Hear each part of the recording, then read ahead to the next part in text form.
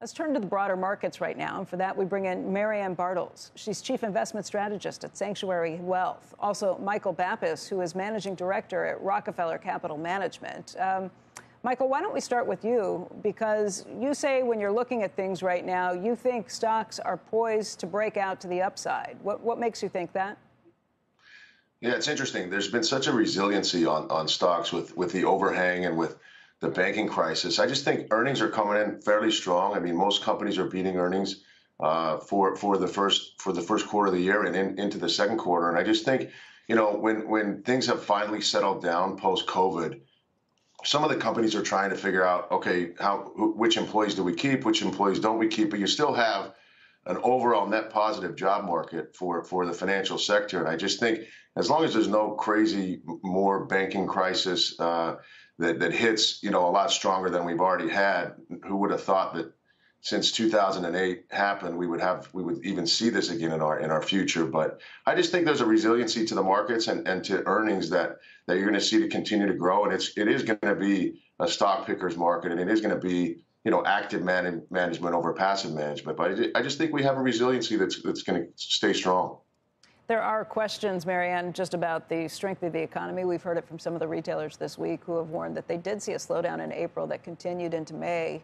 And you've got questions about what the Fed will do next. What are you thinking just overall about the economy, how that plays out with the market? Well, we've had, signs that pockets of the economy are weak and parts of the economy are strong. Obviously, the consumer has been the strongest part, but we're starting to get some early signs that there might be a little bit of slowdown in consumer spending. But I think, for the next few quarters, the economy can actually do pretty well. And, as Michael mentioned, earnings were in a disaster. Earnings came in much better than the market was anticipating. And we're really starting to see some positive movements within the market. And I agree with Michael. I think the likelihood is that we're going to break to the upside, not necessarily because the fundamentals are so strong, but that everyone is positioned so negatively that there's really only one direction for the markets to go in, and that's higher. One question, Ann. You think that we have seen the worst of inflation. We just had a conversation earlier this morning just wondering what the Fed will do next, because even at 4.5%, inflation is still quite a bit stronger than the Fed would like to see. What happens? Do you think they raise rates potentially at the next meeting? And if they do, would that worry you about the market's reaction? So, Becky, you're correct. We are of the belief that inflation has peaked, but, it can be a zigzag. It doesn't mean it goes down continuously. And we are seeing core numbers a little bit elevated. I think the Fed would like to stay kind of like on a hold, but they've left the window open that if data continues to come in a little bit hotter than they like, they'll have the ability to raise. But I think they're going to try to actually pause in here. And if we can get past the debt ceiling and not have hot inflation numbers, that's going to allow the markets to break to the upside. Michael, if you are thinking the market breaks out from here, but it's going to be a stock picker's market, what arenas do you think people should be focused on? Look, I think you just have to look for the value in each arena.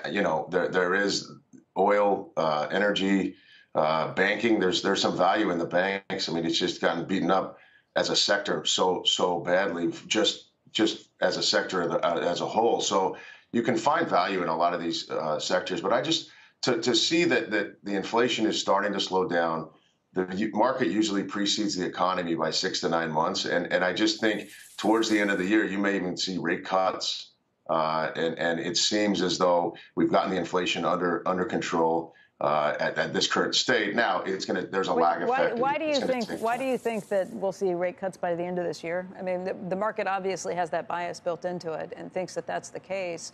It's not the case from any of the Fed speakers we talked to, and we're just trying to figure out where the disconnect lies. Yeah, look, before we came on, you mentioned the Treasury rates. I mean, to see the 2-month and 2-year at the rates they're at with such an inverted yield curve, it has to come back to the mean. And I think part of that is going to be, natural market movement, but it's also we raised rates so fast so far that there's an element of this that has to revert back to the mean. And to see, it is nice to see yields on bonds because we haven't seen that in 7 to 10 years.